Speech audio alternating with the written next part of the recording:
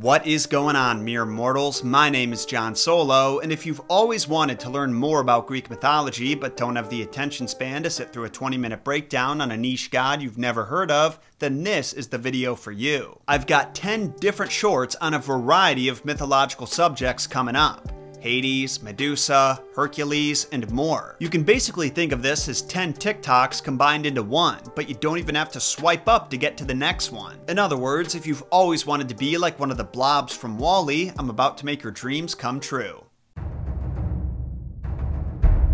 Hades, the Greek god of the dead, had 3 encounters with his nephew Heracles and left embarrassed every time. The most famous encounter is when Heracles traveled to the underworld to capture Cerberus, the goodest boy in all of Greek myth, for his 12th and final labor. Not wanting his best bud to get hurt, Hades told his nephew that he could only take Cerberus if he could subdue him without using any weapons, a feat the god thought would be impossible. But clever Heracles used the impenetrable lion skin he wore as a makeshift muzzle and wrestled Cerberus until he was worn out. On another occasion, Hades came to the surface to collect the soul of Queen Alcestis, who agreed to die in place of her husband, King Admetus. But Heracles didn't like the idea of this happy couple's love being cut short and wrestled Hades into submission, just like he did his dog. In some versions of this story, Hades is replaced by his attendant, Thanatos, who personifies death itself. The third case is the weirdest though, when Heracles attacks the city of Pylos after its king refuses to purify him of his sins. Hades arrives to either collect the dead from the battlefield or defend the city,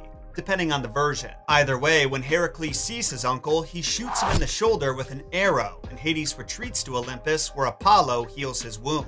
It's hard to believe it, but Hades, the Greek god of the dead, had 3 encounters with his nephew Heracles and left embarrassed every time. Did you know that Zeus had a werewolf cult? In the ancient Greek city of Arcadia, on the slopes of Mount Lycaon, worshippers of Zeus Lycaos, Zeus the wolf, would conduct a ritual in his honor.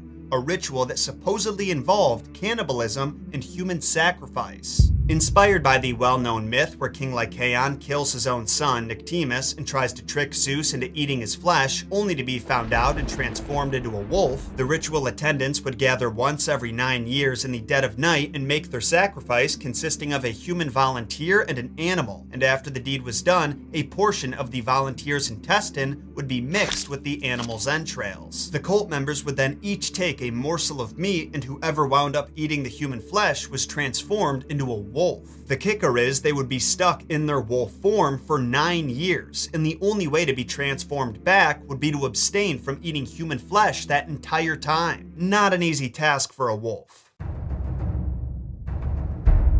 Why do we have soulmates, and what is love? Well, according to the Greek playwright Aristophanes, there were originally 3 kinds of human beings. The children of the moon were male and female in one body, the sun's children were 2 males in one bod, and the earth's were 2 females in one bod. With 2 united minds and 8 strong limbs each, they planned to overthrow the gods and live in heaven themselves. But Zeus, wanting to end this rebellion before it started, sliced every couple into 2, had Apollo smoothen them out and add belly buttons as an eternal reminder of their failure, and made it possible for them to reproduce as we do now. Distraught by their sudden separation, each person sought to become one with their other half again, but they couldn't share a body anymore. Having been whole all their lives, they refused to do anything apart and started dying because of it. So Zeus reshaped their bodies again, making becoming physically one temporarily possible. Now it's the inborn fate of every person to seek wholeness in another. Those who were once a man and woman desire the other gender, and those who descended from a combo of the same gender seek to unite with the same gender. They are soulmates, and this pursuit is love.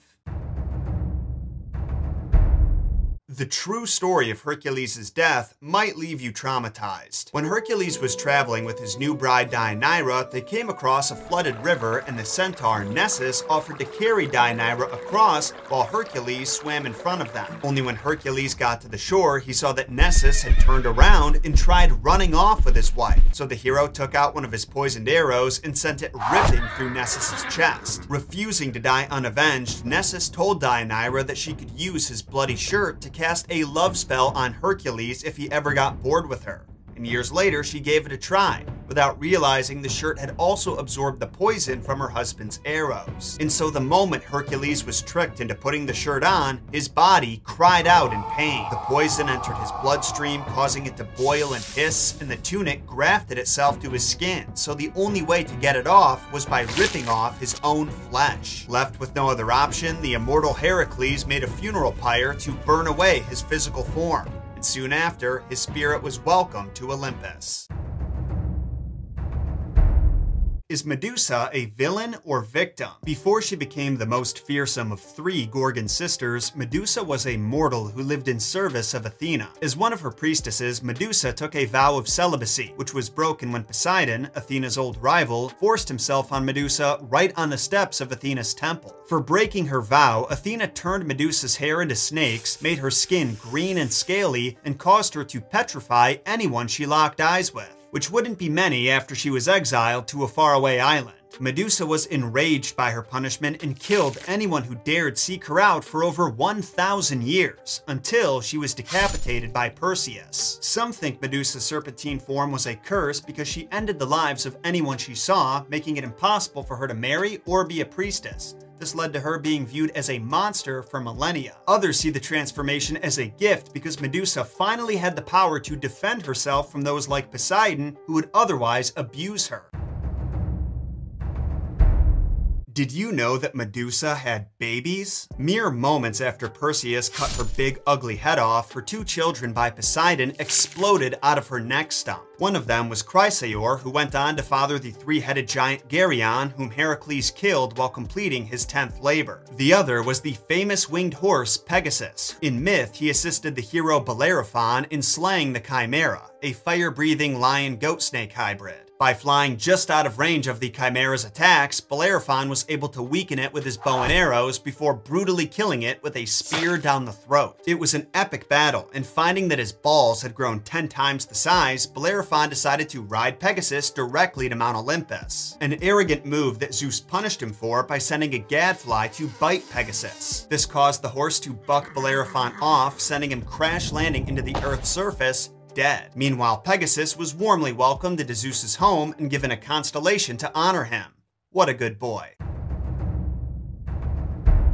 In Disney's Hercules, we see Zeus get immobilized by the Titans attacking Olympus. But did you know this actually happens in ancient Greek myth? Only instead of being entombed in fire and ice like the movie shows, he endures something much more painful. When the earth goddess Gaia sent her youngest and most monstrous son, Typhon, to slaughter the Olympians as punishment for their treatment of the Titans, literally all of the gods fled to Egypt in fear besides Zeus and sometimes Athena. Left to defend his kingdom alone, Zeus fought as hard as he could against the Brobdingnagian beast, but Typhon overpowered the king of Olympus and tore out his sinews, leaving him limp and nearly lifeless on the ground. It wasn't until the god Pan stole back Zeus's strength that he could fight again and ultimately defeat Typhon, after which he chained the monster underneath Mount Etna, where he was never heard from again, although he was known to cause the occasional disturbance.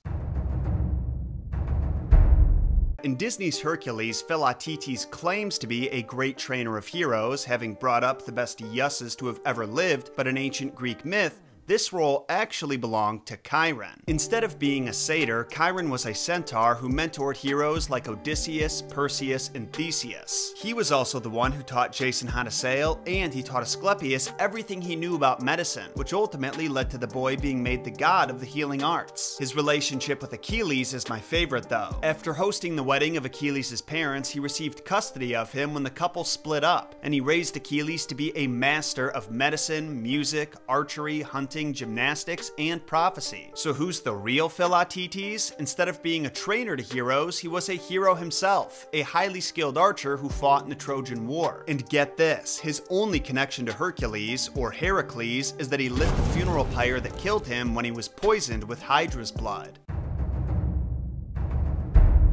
In Disney's Hercules, the Lord of the Underworld, Hades has two minions who assist him with his evil schemes, Pain and Panic, but his underworld entourage in Greek mythology is a lot more intimidating than these two. For starters, there was Thanatos. He personifies death itself, and according to some poets, grants a peaceful, painless transition from the mortal plane to the spiritual one. The female death spirits, called Kyries, were not so kind. They were the goddesses of violent death, and they would watch over battles like vultures, waiting to sink their teeth and talons into the men fighting below. The Kyries are comparable to the Erinyes or Furies, but these three goddesses of retribution weren't so fixated on consuming human flesh as they were punishing those who went against the natural order by committing murder and offenses against the gods. Charon and Cerberus deserve some spotlight as well. If it weren't for the boatman, deceased souls would have no way to cross the rivers Acheron and Styx to the land of the dead. And if it weren't for Cerberus, those lost souls may try to return to the land of the living.